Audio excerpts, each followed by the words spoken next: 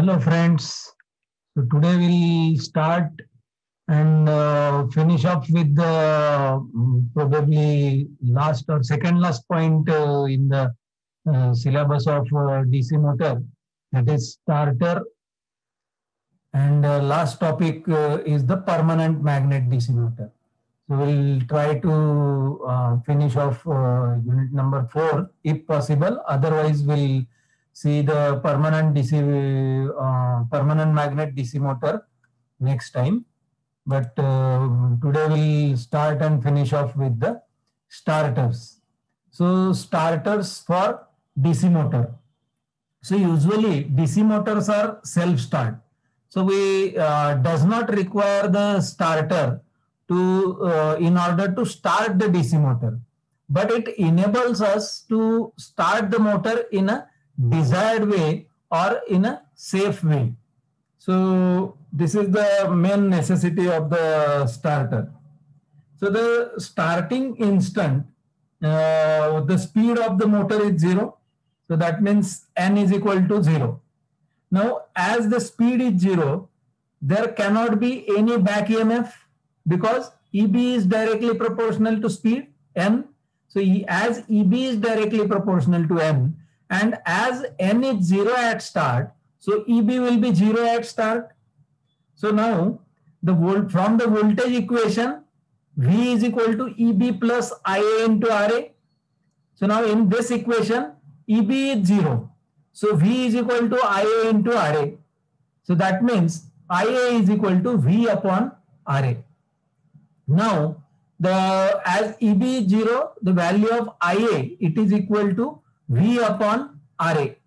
Now, at start, generally we are starting the motor by applying the entire voltage V, normal voltage V across the armature. Okay, so IA will be equal to V, which is the rated value. So rated V and divided by RA. Now the armature resistance, usually it is of very small order, and in numericals we have seen that the value of RA, it is usually almost it is less than 1 ohm, or at the most it is equal to 1 ohm. So as the RA value is very small or almost equal to 1, IA will be very large. So at start, the motor will have a tendency to draw a large amount of armature current, and usually it is 10 to 15 times more than the full load current value. Okay, so now if this value of current at start, if it is very high, then what will happen? Then it may happen that in a constant voltage system, such high inrush of current may cause tremendous line voltage fluctuations, and this may affect the performance of the other equipments connected to the same line. That is first drawback of drawing a large current at start. And such excessive high armature current blows out the fuses. So that may be another reason. And if the motor fails to start due to some problems with the field winding, then a large armature current flowing for a larger time may burn the insulation of the armature winding. So this is the third reason why we won't want that higher starting current. Okay. And another reason is, as the starting armature current is 10 to 15 times more than the full load current, the torque developed, which is proportional to the phi, will also be 10 to 15 times. So assuming that the shunt motor operation it is, so due to such high torque, the shaft and other accessories will be subject to a large mechanical stresses, and these stresses may cause permanent mechanical damage to the motor. So these are the 4 reasons why we won't want the high inrush of current at start. Now, what is the reason of high inrush of current at start? That we have seen. I think you have understood, or I'll revise it once. What is the necessity of starter? The starter is not required to start the DC motor because DC motors are self-start. But this starter will enable to start the motor in a desired or safe way. Now we know that as at the starting instant, speed of the motor is 0, n is 0, and we know that the back EMF equation EB is proportional to n. As n is 0, EB will be 0 at start. So from voltage equation, V is equal to EB plus IARA. Now as EB is 0 at start, this V will be equal to IA into RA.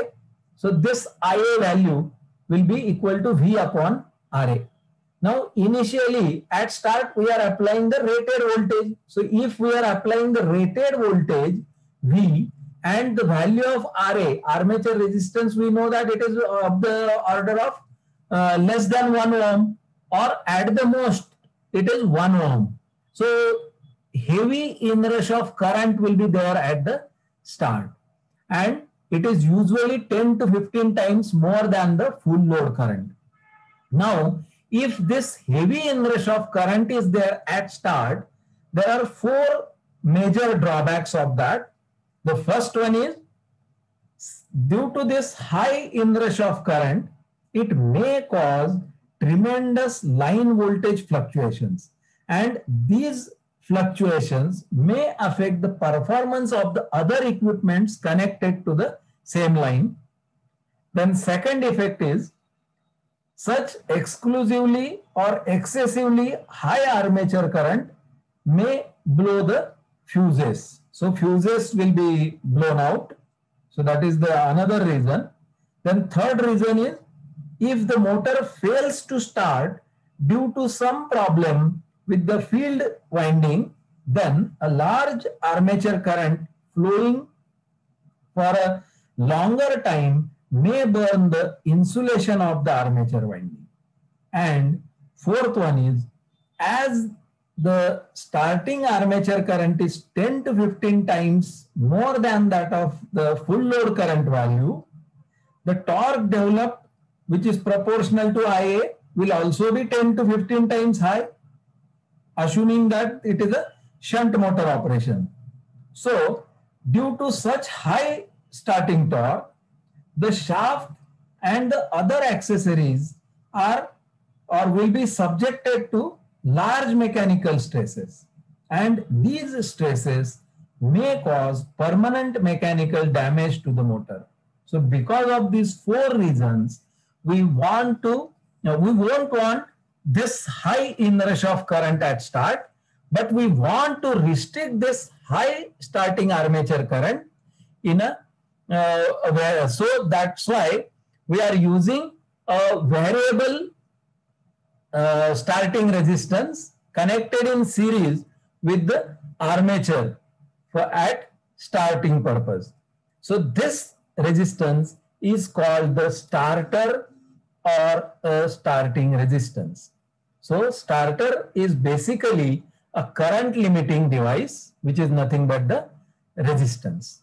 Okay.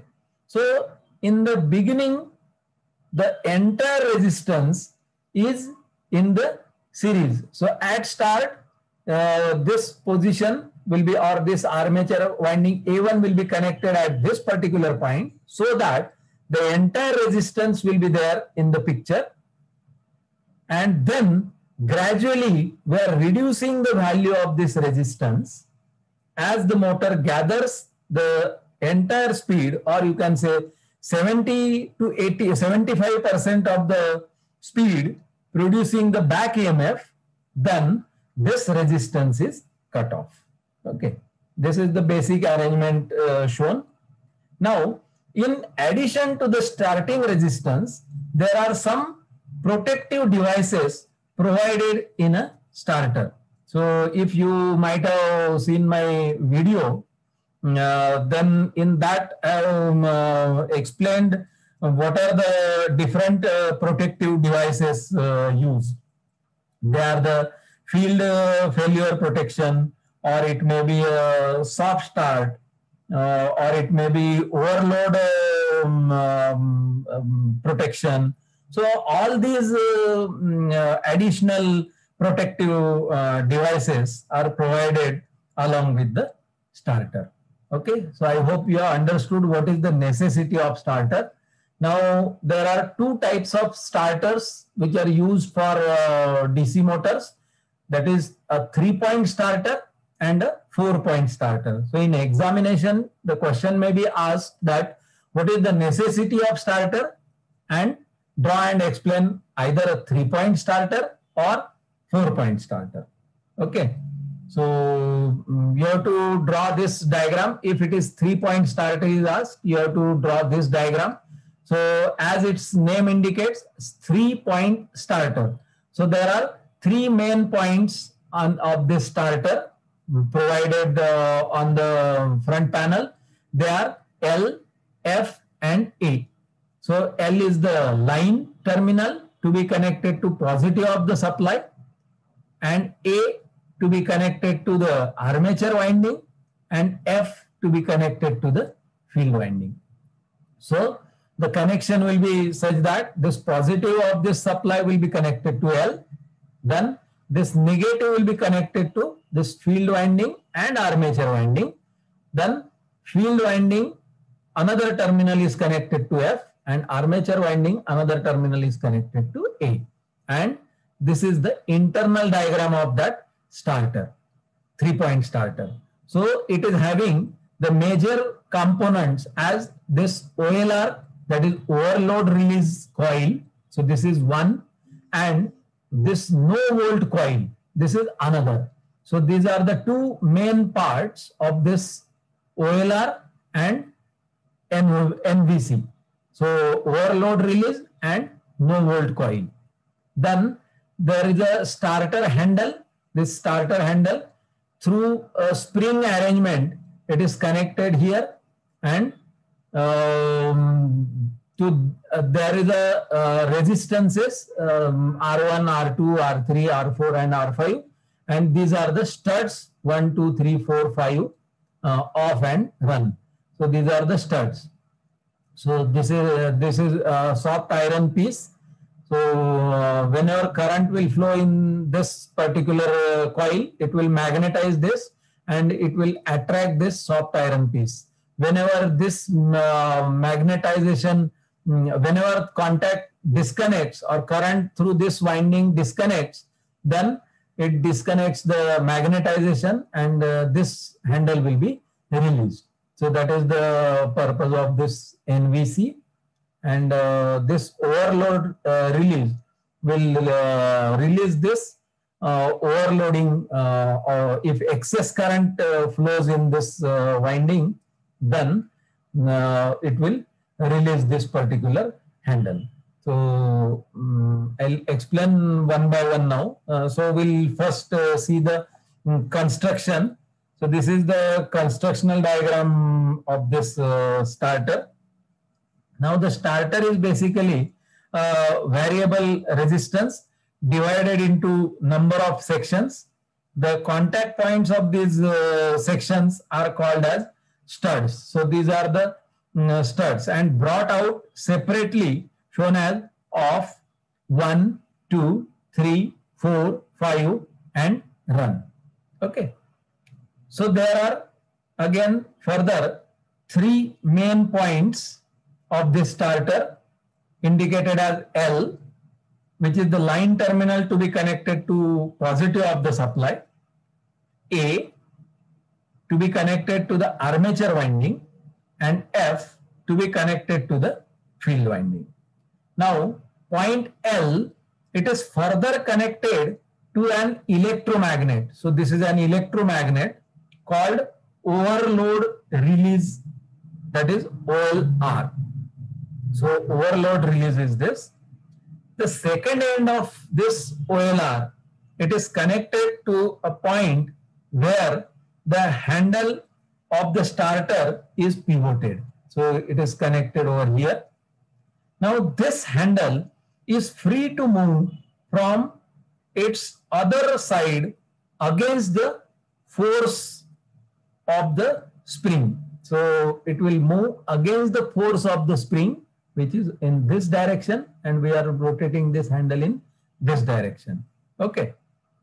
So this spring can bring back the handle to the off position under influence of its own force. So whenever this handle is released, then due to this spring action, it will come back to its off position. Or otherwise, we are trying to move it to this in this particular direction. Then there is another parallel path, which is this, and which is derived from the stud 1. So from stud 1, this another parallel path is derived, which is given to the another electromagnet. So this is another electromagnet, which is called as no volt coil, NVC. The NVC is further connected to the terminal F. So this NVC, it is connected to F. The starting resistance is entirely, in series with this armature. Okay. And the OLR and NVC are the two protecting devices of this starter. So this is the construction. Now let us see the operation. Now initially this handle is in the off position. The DC supply to the motor is switched on. Then this handle is moved slowly against the spring action to make the contact with stud number 1. Now at this point, field winding gets supply through the parallel path. This field winding will get the supply through this parallel path, provided against this starting resistance through NVC. Okay. While the entire starting resistance will be in series with the armature, and armature current, which is high at start, will be getting limited. Okay. Now, as the handle is moved from stud 1 position to stud 2 position, then from 2 to 3, 3 to 4, 4 to 5, etc., it cuts out the starting resistance gradually from the armature circuit. So initially, whenever it will move from 1 to 2, this R1 will be removed from armature circuit. Then when it will move from 2 to 3, R2 will again be removed. So R1, R2 has removed. When it is at point 3, when that starter handle will be at position 4, then only R4 and R5 will be in series with this armature. When it is at 5, only R5 resistance will be in series.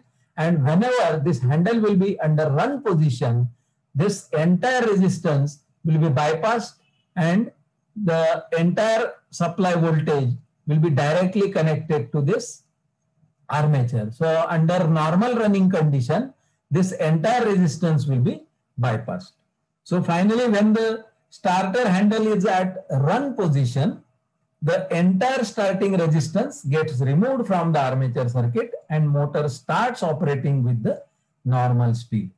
Okay. So this is the operation. I hope you have understood.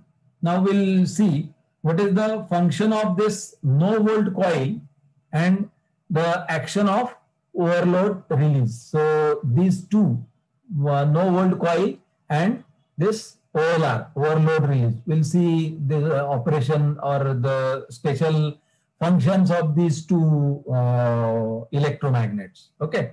Now, the supply to the field winding is derived through NVC. So when field current flows, it magnetizes NVC.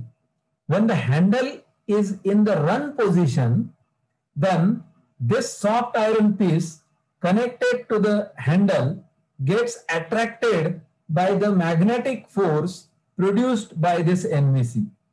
Now, design of NVC is such that it holds this handle in run position against the force of this spring as long as the supply to the motor is proper. Thus, NVC holds the handle in the run position and hence also called hold-on coil. Now, whenever there is a supply failure or if field circuit is broken, the current through NVC, it gets break or it gets affected. So it loses its magnetism and hence not in a position to keep this soft iron piece on the handle attracted. So under the spring force, handle comes back to the off position, switching off the motor. So due to the combination of NVC and the spring, the starter handle always come back to off position whenever there is a supply problem. The entire starting resistance comes back in series with the armature when attempt is made to start the motor every time. This prevents the damage of the motor caused due to accidental starting. NVC performs the similar action under low voltage conditions and protects the motor from such dangerous supply conditions as well. So this is the field failure protection. So whenever field circuit breaks, then because the speed is inversely proportional to flux. Now, if this field breaks, that means flux will become zero. So as flux will become zero, speed will become infinite. So in order to protect that, we have used this NVC coil. So which will move this particular handle to off position. So this is the, you can say, field failure protection. So NVC coil is used for that purpose. Now, overload release. If the current through the motor is taken through this OLR, that is the electromagnet. Now, under overload condition, high current is drawn by the motor from the supply and that passes through this OLR. Now, below this magnetic coil, there is this leveler and a triangular iron piece over here. Okay, so this is the leveler. So there is an arm. So below this OLR, there is an arm which is fixed at its fulcrum. So one end of this arm is fixed and normally resting in a horizontal position. Under overloading, high current will flow through this OLR, which produces enough force of attraction to attract this arm upwards. Normally, magnet is so designed that up to a full load value of current, the force of attraction produced is just enough to balance the gravitational force of the arm and hence not lifting it up. At the end of this arm, there is a triangular iron piece fitted.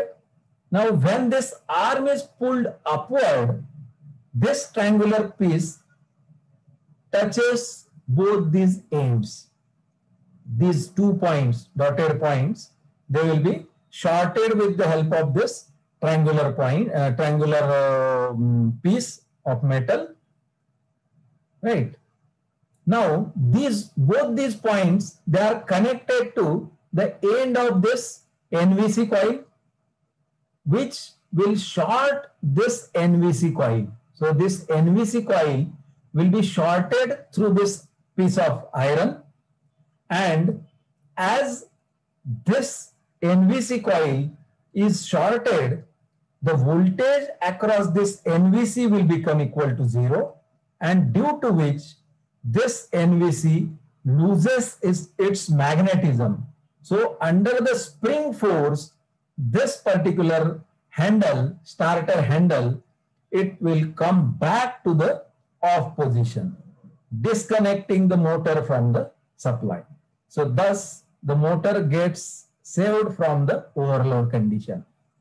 So this OLR coil will release or keep this handle at off position with the help of this NVC coil whenever there is a overload condition occurs, and this NVC coil itself will protect this handle, or it will move this handle to off position whenever there is a field current failure takes place. Okay, so these are the two main advantages or functions which are usually connected along with the starter.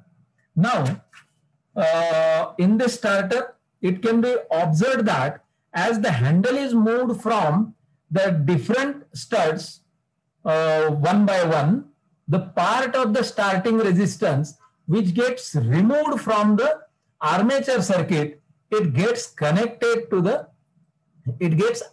the field circuit.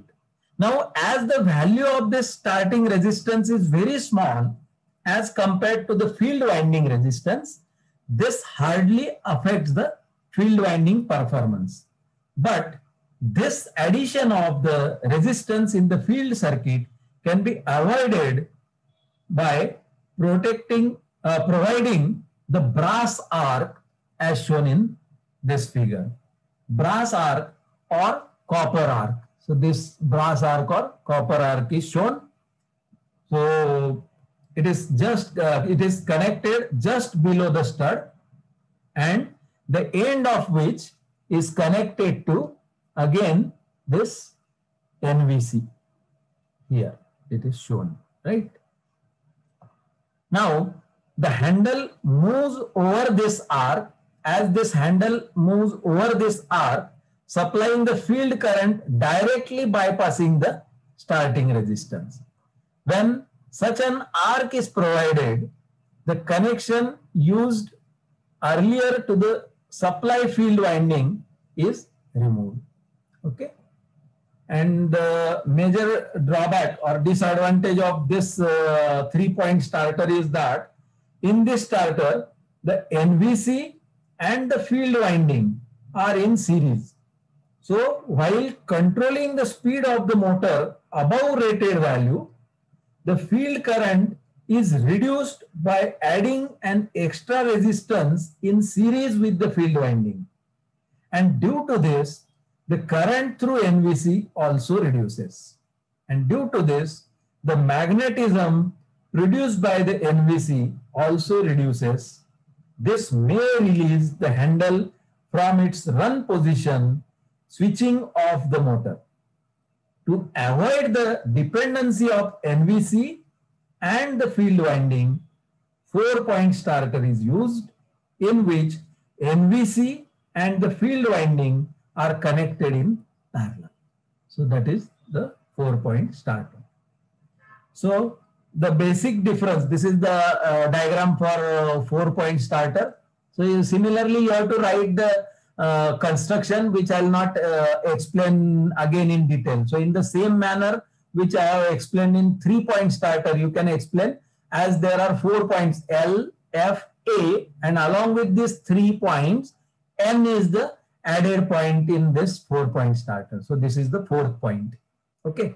And you can explain what is the function of OLR, what is the function of this NVC coil, how these resistances come and added to in armature, how they are released, then what is the use of this copper wire, then what is the use of this soft iron piece, then starter handle, what is the use of this spring, how it is useful to bring this starter handle back to the off position, what are the studs off 1, 2, 3, 4, 5 and run, and all this entire structure construction you can explain, and along with this construction you can explain the operation even. So it is same you can explain. The only difference between these two, the basic difference between 3-point and 4-point starter is the connection of NVC. In 3-point starter, NVC is in series with the field winding. So this NVC, it is directly connected in series with the field winding in case of 3-point starter, while in 4-point starter, NVC is independently connected to the supply through this coil, and this particular point supply across the this NVC is connected independently across the supply through the 4th terminal. It is called as N in addition to L, F and A. So this is the additional terminal N. Hence, any change in the field current does not affect the performance of the NVC. Thus, it is ensured that NVC always produces a force which is enough to hold the handle in run position against the force of the spring under all the operating conditions. Such a current is adjusted through NVC with the help of fixed resistance R, which is connected in series with the NVC using 4th terminal or 4th point N as shown in this particular figure. Then the major drawback or disadvantage of this 4-point starter is the only limitation of this starter is it does not provide high speed protection to the motor. If under running condition, field gets opened, the field current reduces to 0, but there is some residual flux present, and as N is inversely proportional to phi, the motor tries to run with dangerously high speed. This is called high speeding action of the motor. In 3-point starter, as NVC is in series with the field, under such field failure, NVC releases the handle to the off position, but in 4-point starter, NVC is connected directly across the supply and its current is maintained irrespective of the current through the field winding. Hence, it always maintains handle in run position as long as supply is there. And thus, it does not protect the motor from field failure conditions which result into the high speeding of the motor. This is the major drawback of 4-point starter and which is the major advantage of the 3-point starter. So I hope you have understood this operation of this starter. What is the necessity of starter and what are the different starters? Okay.